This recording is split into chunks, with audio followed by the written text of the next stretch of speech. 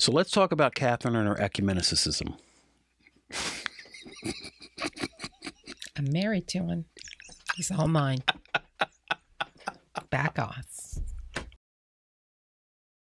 The church is precious. Oh, if you only knew how precious is the church. How precious is the bride of Christ. If you only understand.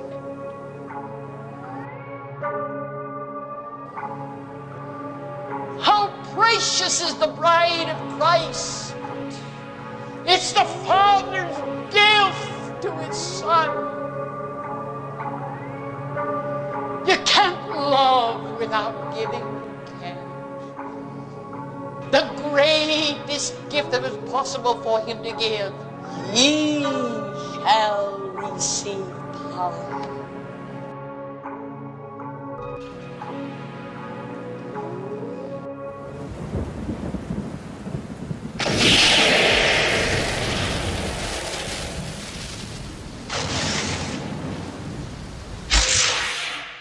Hello, everyone, and welcome to Long for Truth. My name is Daniel Long, and sitting next to me is my lovely wife, Robin. Hi, everyone. So, as you saw in the beginning clip, we are going to be talking about Kathryn Kulhman. Why are we talking about Kathryn Kulhman? It's Kathryn Kulhman Day. A few weeks ago, we did a video, and we opened up with a really creepy clip of Kathryn. We got more comments about that clip than we did about the entire rest of the video. So we thought, let's delve a little into her life, see what we can find, and share that information with you. Yeah, and I've got a clip right here of Kathryn Kulhman, and I want you to watch this. This is, folks, this is really creepy. We wanted to give you this right here at the beginning, so check this out. I couldn't live if I had anything less than I have. I couldn't live. I wouldn't want to live.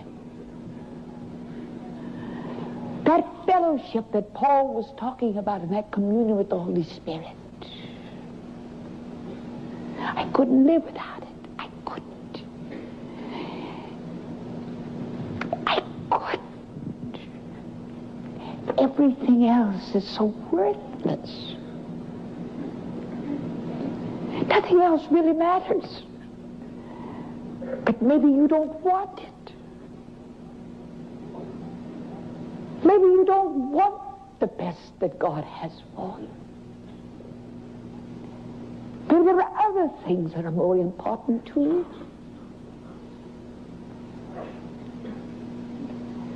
But oh, when once you taste, when once you've experienced,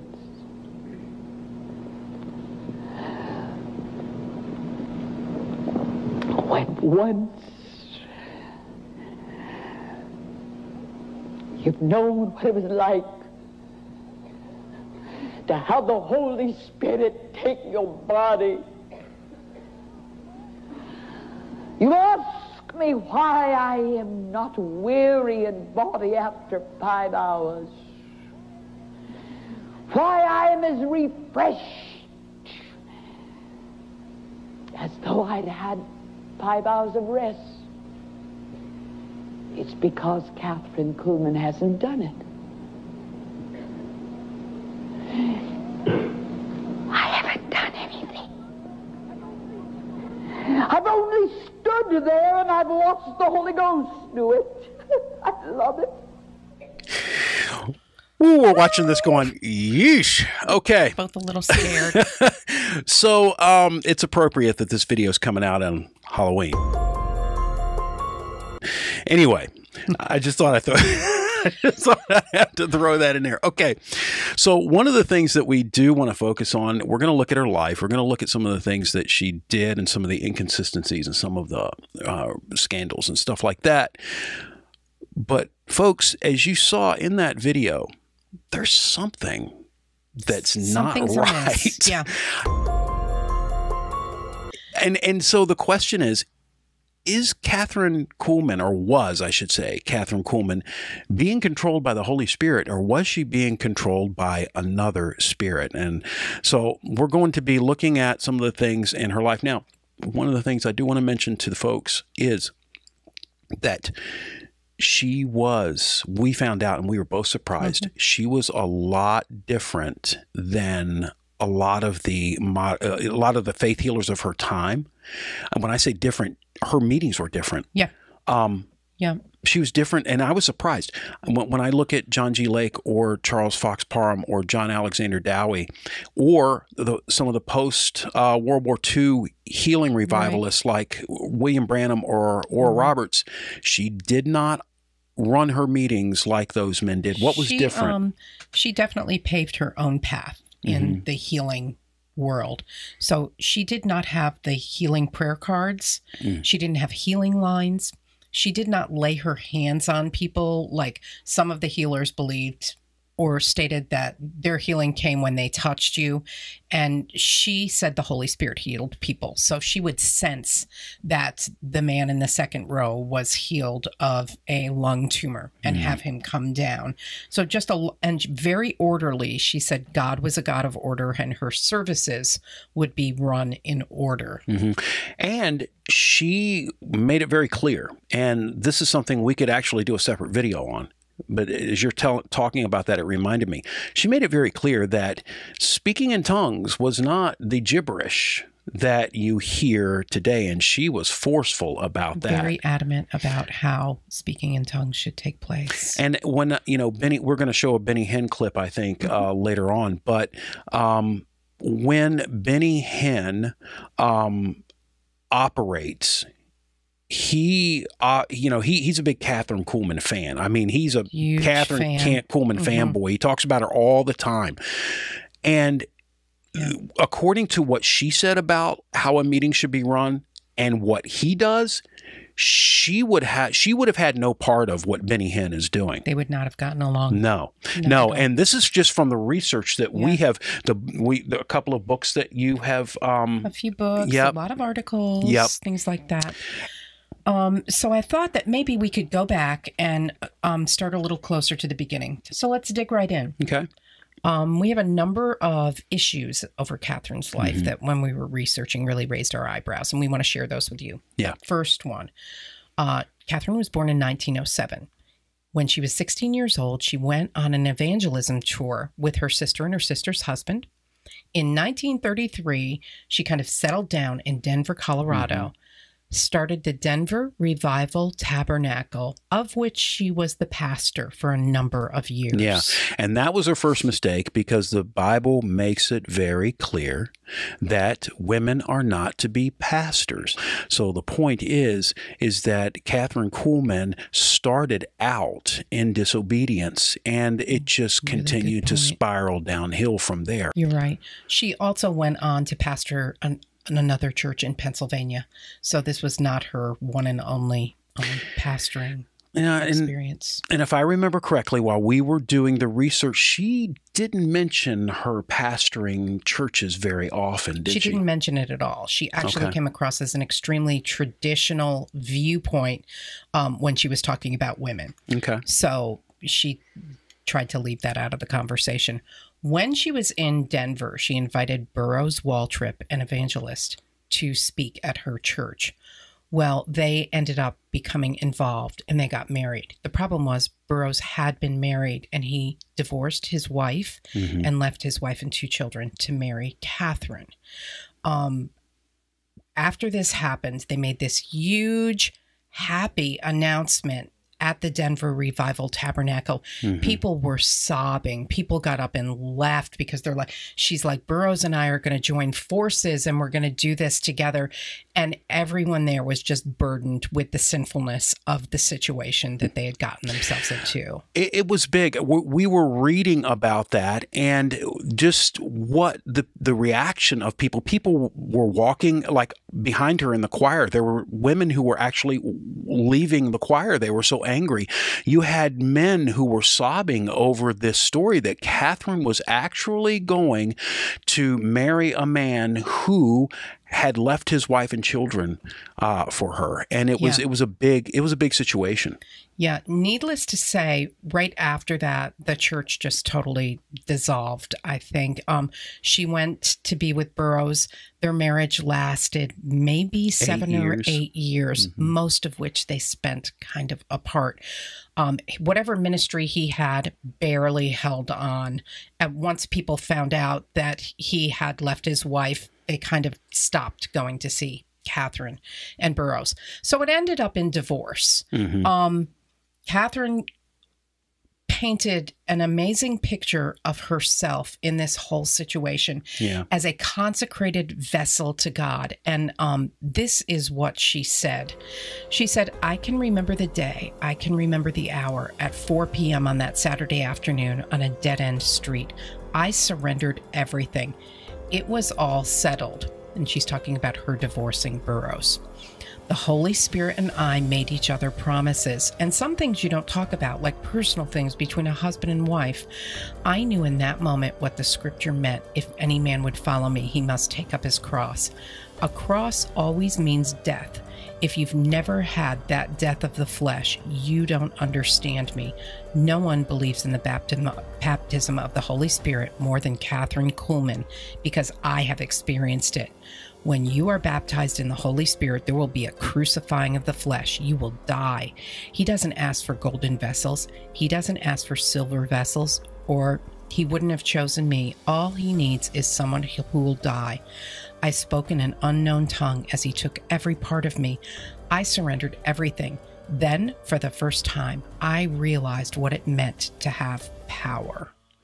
Very, very creepy stuff. It's almost like she made this kind of covenant or pact with the Holy Spirit. And so supposedly now, she didn't have to speak about her marriage. She didn't have to talk about it. And there was an interview that took place between her and a newspaper reporter. Yes. And do you want to talk about that just for a moment? Absolutely. In addition to creating this story that God separated me from the marriage so that I could go on and do what he wanted, she also denied having ever been married.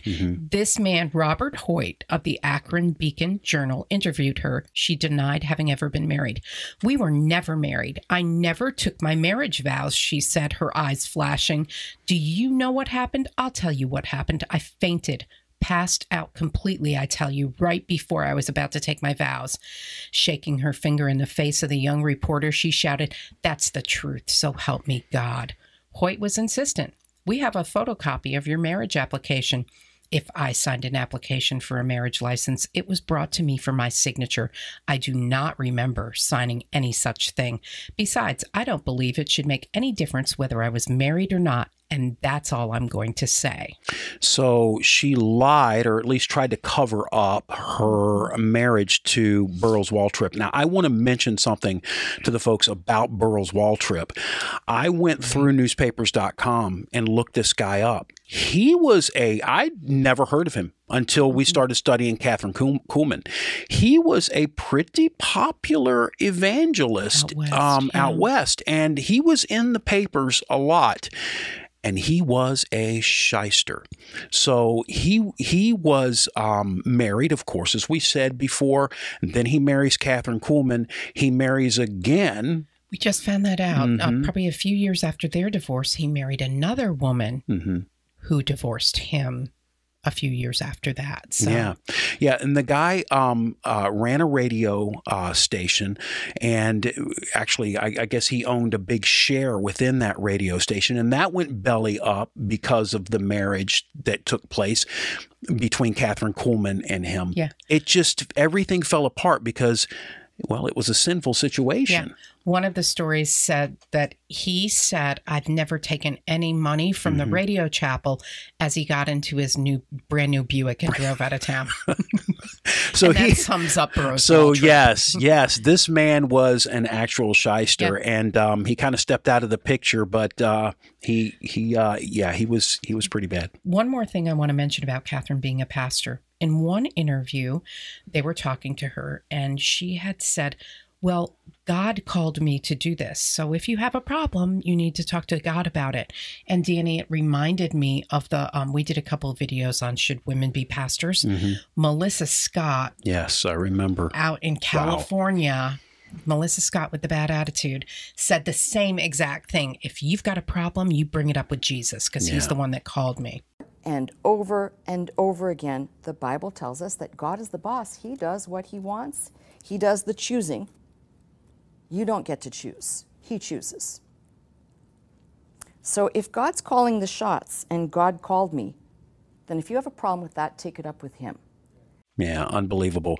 So, yeah, that's the first thing that was wrong with Kathryn Kulhman and her, concerning. Can I say it? Ministry. First two things, right? Pastoring and the whole marriage thing. Yeah, absolutely. All right. So now we want to focus on something else that is really disturbing. And that is that the people that were there at Kathryn's meetings. What kind of people were at Kathryn Kulhman's services? So we've jumped forward quite a bit. After she left Burroughs, she pastored a church in Pennsylvania, and she moved around a little bit. Then she started having these really big healing meetings, because I think it was like in the 40s that she experienced her first miracle. And so she started having these huge meetings.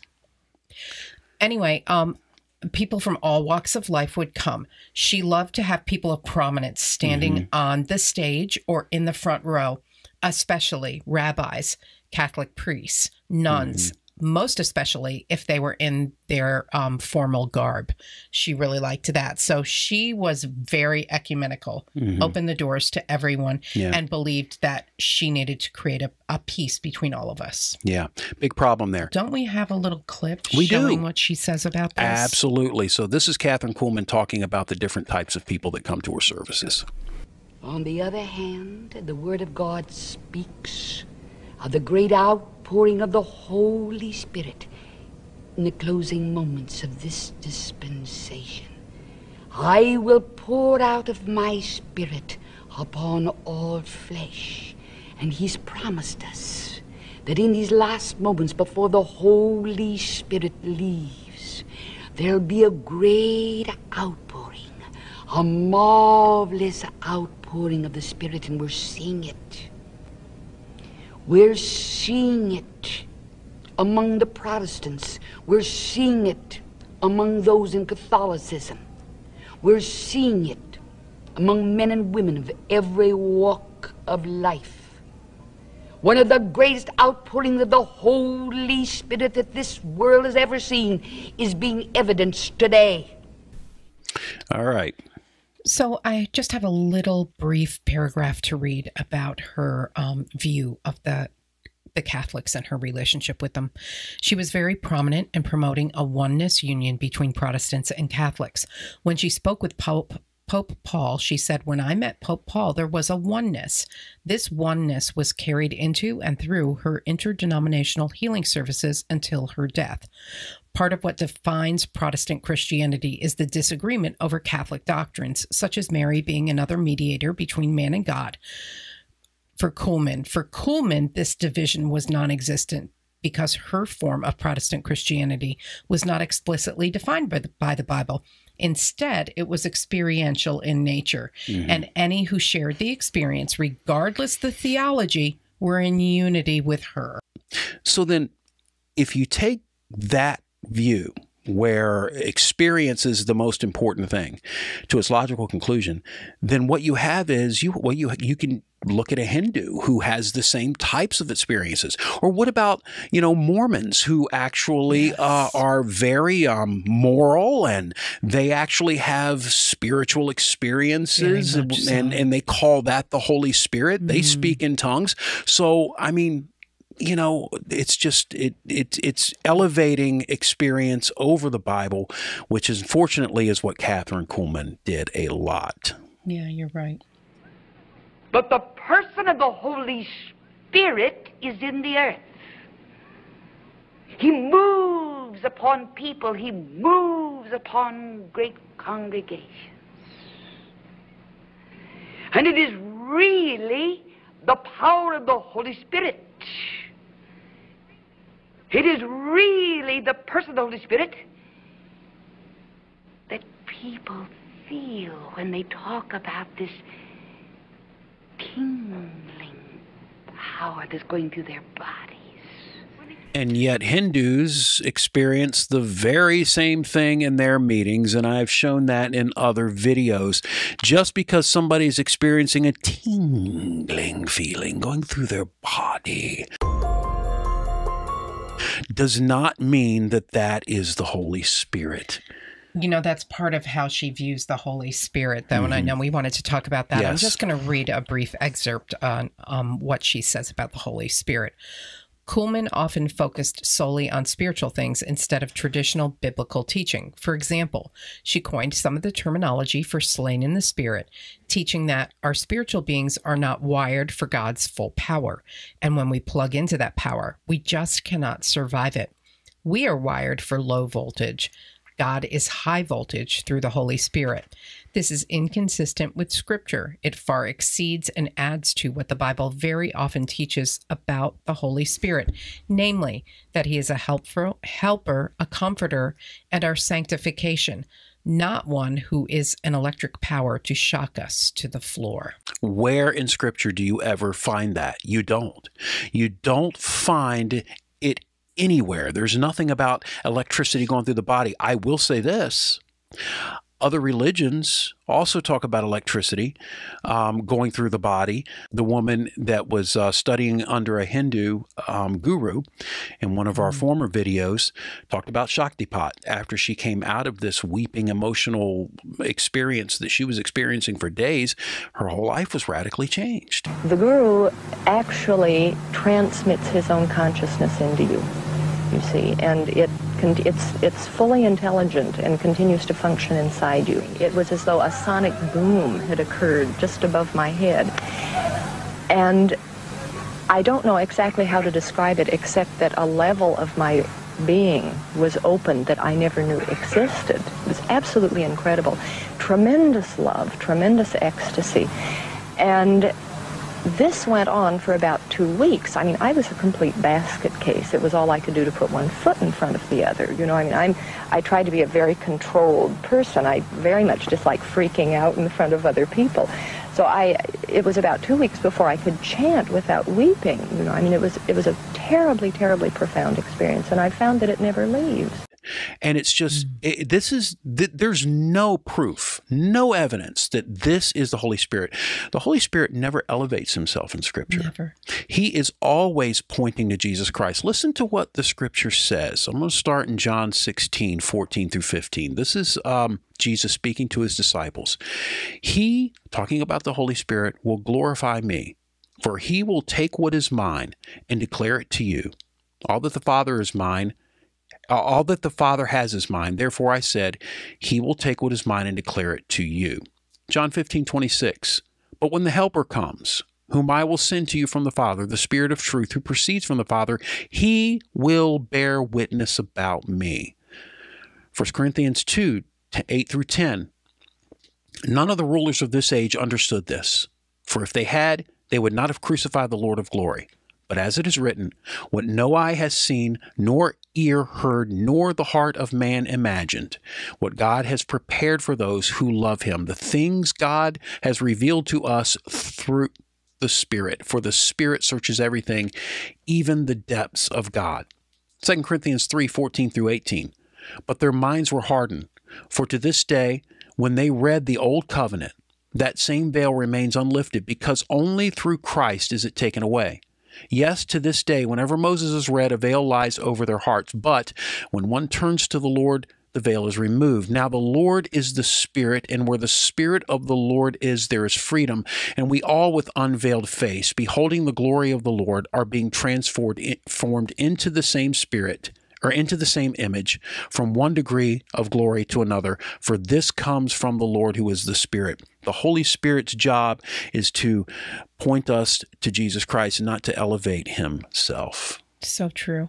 You know, while you're reading those, I'm also thinking that tying in with her view of the Holy Spirit is how her meetings were conducted and what happened at her meetings. I can tell you that there were just thousands and thousands of healings that had been recorded going on in her meetings. You can look back And many of them were verified by doctors. She always wanted to have a doctor like on stage with her. They were verified by doctors. Many of them were unverified after the fact. So there's just so much confusion about what actually really happened at those meetings.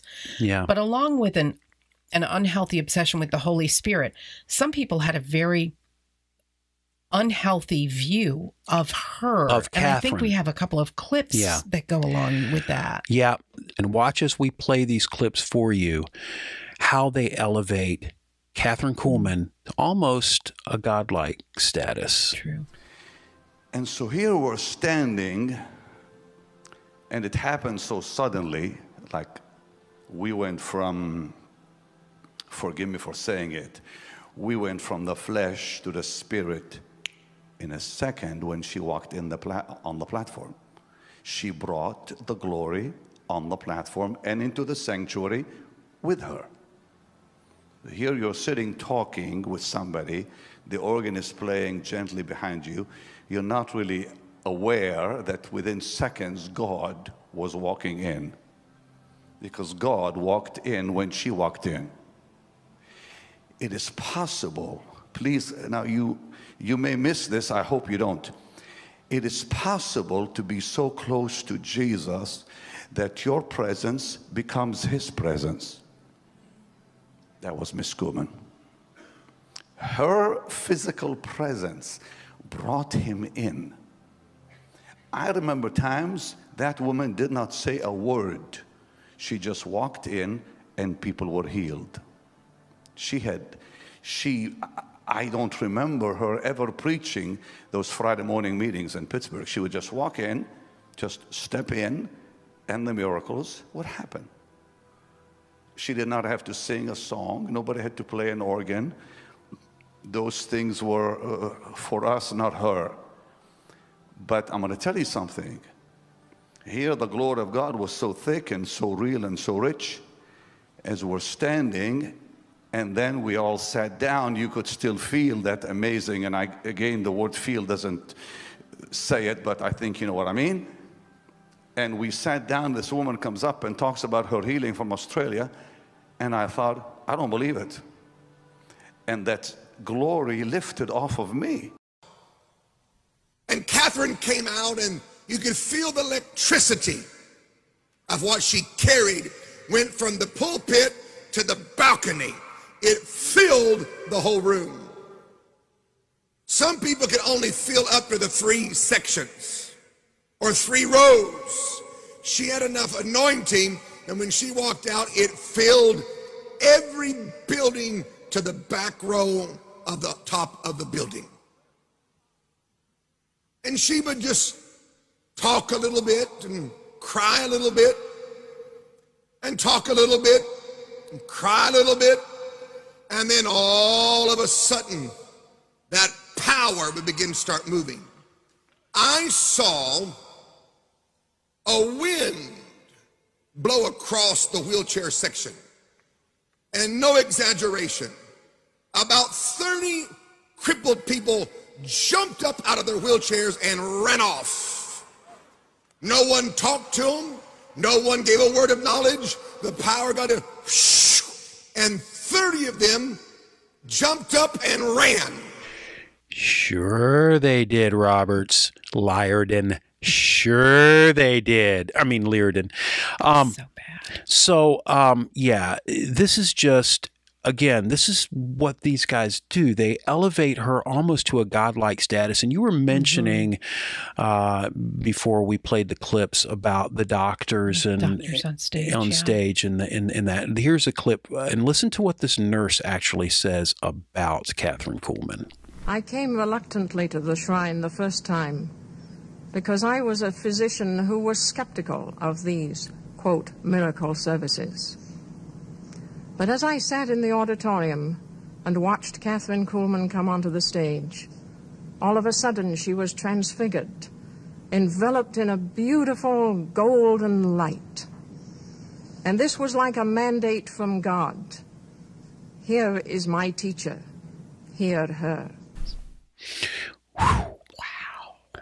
That was, yeah, that That clip is even more shocking, I think, than the Benny Hinn and the Robert Slierdens that we listened to when they describe her, because I don't know. It's just, it amazes me that so many people don't see the creepiness and just I mean, honestly, honey, we're researching this stuff and I'm just getting creep vibes all over watching her. Absolutely. And there might be a Bible teacher that I elevate and say, he's a man of God. He's a godly man. But never would I say, when he walks in the room, God walks in the room. That's just a different level of obsession or whatever. Absolutely. Ugh. Absolutely. You know, we have one last section to talk about, and that is Kathryn's financial issues that she had that kind of peppered throughout her career. The first one that I remember reading about was in Franklin, Pennsylvania, in her church there. She was sued by the people that owned the building that she had her services in. I guess they had an agreement that she would pay a certain percentage of the tithes to those people, and she was not doing that. So they sued her. She allegedly was not doing that. So they sued her for $20,000. Well, it turned into this huge fight. She countersued. People were putting ads in the papers, and she eventually moved out. Later on in her career, near the end of her life, she had a lot of financial issues. She got involved with a man named Tink Wilkerson, who was a car dealer, who later in life ended up in prison for his shady dealings. And wasn't Tink Wilkerson a big part of Oral Roberts' ministry? He was a regent at his university, I think. Okay. So she got involved with him. She ended up taking his advice against the advice of trusted people in her life. And she was renting like one of his Lear jets for $10,000 a month. She was sued by her agent because she allegedly was not paying him what she owed him. People claimed she had $1 million worth of jewelry and a huge amount of money in paintings. She was supposedly spending a lavish amount on her wardrobe. But when she died, I don't know if Tink got to her before she died, but she did not have a huge amount of money at the end of her life. Yeah. And the will was changed, by the way. Tink Wilkerson also had her change her will, or helped her, I should say. Helped her change her will. Yes, and guess who was the biggest beneficiary of all? Yeah. And so just mentioning in passing, there's no evidence of this. There's no proof of this at all. But there are those that we have read that said it's possible that Oral Roberts had actually was actually behind all of this in Tink Wilkerson's whole scam, if you want to call it that. But and it wouldn't surprise me, but no evidence that we can say that that actually happened. But anyway. So these were some of the issues we found when we were researching Kathryn Kulhman's life. Number one, she was a pastor. And we know what God's word says about a woman being a pastor and having authority over a man. Number two, her marriage and divorce scandal hurt just countless numbers of people. Yeah. Number three, she was ecumenical. She embraced everyone on that stage and didn't seem to have a lot of firm theology in her teaching. And visited the Pope and said that when she did visit the Pope, she was at one with him. She felt at one with him. Yeah, that's true. Speaking of her bad theology, her Holy Spirit teachings were off. Way too much emphasis on the Holy Spirit.